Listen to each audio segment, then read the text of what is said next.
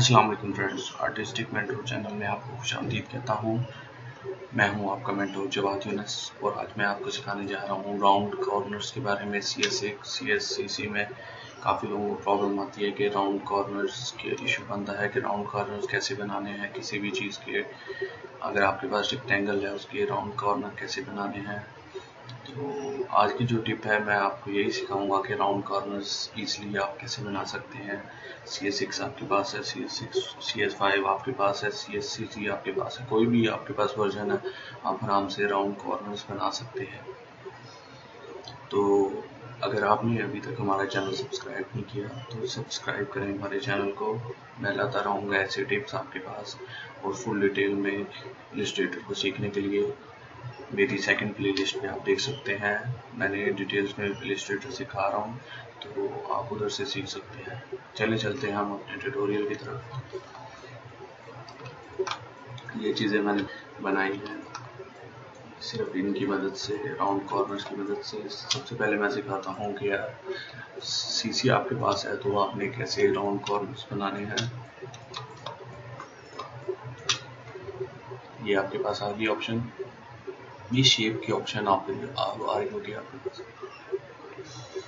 ये आपको बताएगा कि आपने कितना देना है। अगर आप इसको ये चीज़ क्लिक करते हो तो अगर आपने इक्वल साइड्स रखनी है, सारों की साइड्स इक्वल हो, तो आप ये क्लिक करोगे। आपने इसको देना है 20%। ओके, ये देखिए 20% पे कंट्रोल जी 20% पे ये हमारे पास राउंडनेस आ गई।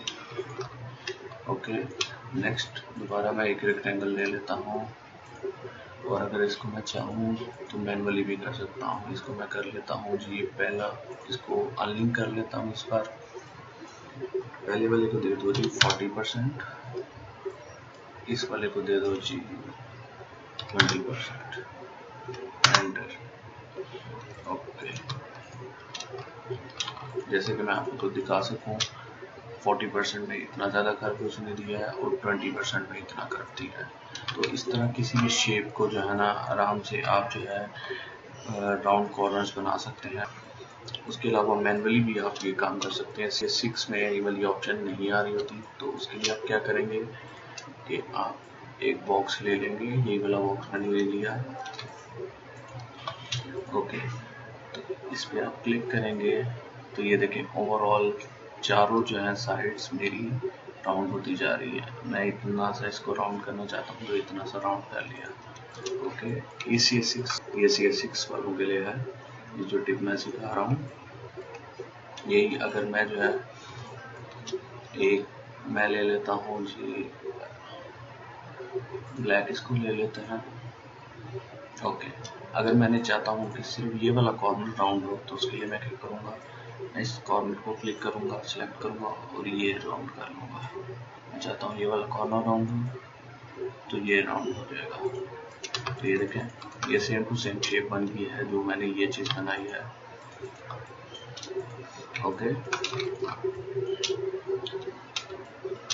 इसके अलावा कोई भी शेप है आपके पास, आप उसको आराम से राउंड कर सकते हैं। CS6 में भी कोई इशू वाली बात नहीं है, बहुत बड़ी साइंस नहीं है। आपने इस पर क्लिक किया, इस पर क्लिक किया, ये तभी आपको ऑप्शन दे रहा होगा कि आप जितना भी राउंड करना चाहते हैं आप आराम से कर सकते हैं।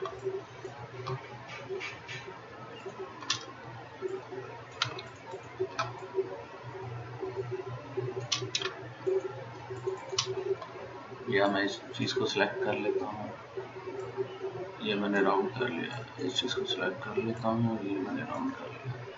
ये सेकंड शेप जो मैंने बनाई हुई है, ये सेकंड शेप हमारे पास आ गई है। उसके अलावा अगर आप चाहें तो राउंड शेप्स की जो आपकी स्ट्रोक आ रही होती है उसको भी आप डैश लाइन में कर सकते हैं। वो किस्सा कर सकते हैं, आप इस पर क्लिक करेंगे, स्ट्रोक पे क्लिक करेंगे, ब्लैक में देना चाहता हूँ, इसको मैं कर लेता हूँ 5। ये डैश पे जाएंगे और ये डैश हो जाएगी स्ट्रोक्स आपके पास। ओके, तो इसी चीज़ को अगर आप राउंड करना चाहते हैं तो ये राउंड हो गया। इसकी वो आपकी चॉइस पे है कि आप किस तरह चीज़ों को यूटिलाइज करना चाहते हैं। ओके, अब नेक्स्ट चीज़ जो मैं आप लोगों को सिखाने जा रहा हूँ, इमेज किसी भी इन शेप्स के अंदर इमेजेस कैसे मैं डाल सकता हूँ। जिस तरह ये मैंने डाली है, ये दोनों इमेजेस मैं पकड़ लेता हूँ। शेप मैंने पकड़ ली, इसको जो है इमेज को थोड़ा बड़ा कर दिया।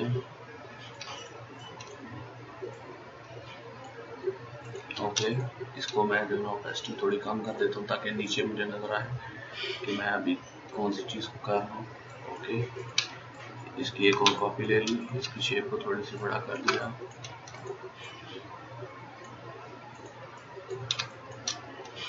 राइट क्लिक करेंगे और क्लिप मास्क कर देंगे, राइट क्लिक करेंगे और क्लिप मास्क कर देंगे। ये देखेंगे हमारे पास शेप आ गई है। उसके बाद ये जो शेप है इसको आपने कैसे लेना है, इसमें इसको थोड़ा सा बड़ा कर देंगे इमेज को। ओके, इसकी थोड़ी सी ऑपेसिटी कम करके देखेंगे हमारी इमेज कहाँ पे है, इसको एडजस्ट कर लेंगे अपने मुताबिक, इसको साइज बड़ा कर देंगे और ये राइट क्लिक करेंगे और क्लिप मास्क ओवरऑल सिलेक्शन करके क्लिप मास्क कर देंगे। तो ये थी राउंड शेप की क्लास। मुझे उम्मीद है ये टिप आपको पसंद आई होगी और बहुत ज़्यादा आपको फ़ायदा देगी। अगर कोई भी कमेंट्स, अगर कोई भी सवाल आपके माइंड में आ रहे हैं तो ज़रूर करिएगा कमेंट्स में। तो मैं आपको ये सजेस्ट करता हूँ सब्सक्राइब माई चैनल और बेल आइकॉन पे क्लिक करें ताकि आपको मेरे हर ट्यूटोरियल की अपडेट मिलती रहे, क्योंकि मैं आपको हर सॉफ्टवेयर सिखाऊंगा, प्रोफेशनल सॉफ्टवेयर और डिटेल में सिखाऊंगा। मिलते हैं नेक्स्ट साथ, जवाद यूनस को इजाज़त दीजिए। अल्लाह हाफिज़।